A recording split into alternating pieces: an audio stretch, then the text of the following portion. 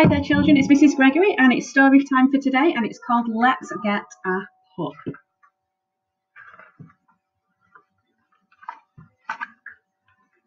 Let's get a pup, said Kate. What? A brand new one? Said a now wide awake mum, with the wrapping still on, added her breathless dad. Pups don't come wrapped, replied Kate. I know they don't, said Dad. It was just a joke.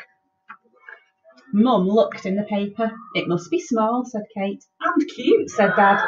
And get all excited, said Kate. And run round in circles, said Dad. Said Mum. Look. The rescue centre. The centre for dogs without a home. The centre for dogs all alone. With their breakfast and eaten, they dressed and left immediately. At the rescue centre, they found plenty of dogs without a home, and lots of dogs all alone. They found big dogs, small dogs, sniffers and sleepers, wide-haired, short-haired, scratchers and leapers. They found fighters and biters, growlers and snarlers, short dogs, dogs long and thin, and dogs with their cheeks sucked in. They also found happy dogs, sad dogs, take-me dogs, and dogs who couldn't care less. They saw smelly dogs, fat dogs, lean and mean dogs, chew it up and spit it out at you dogs, and dogs like walking nightmares. Then they saw Dave. Dave was so excited he came out sideways. He barked twice, water flew off his tongue, and he turned a complete circle in the air. He was small, he was cute, he was brand new. Dave climbed right over the top of Kate, who briefly wore him like a hat. He's all we want, said Kate. All that we came for, said Mum. We'll take him, said Dad. Then they saw Rosie, and she saw them. She was old and grey and as broad as a table. It was difficult for her to get to her feet, but she stood, it seemed, almost politely. Her eyes watered, her ears went back, and she radiated good intention. My wish for you, said Dad, is that you could lie on someone's living room floor.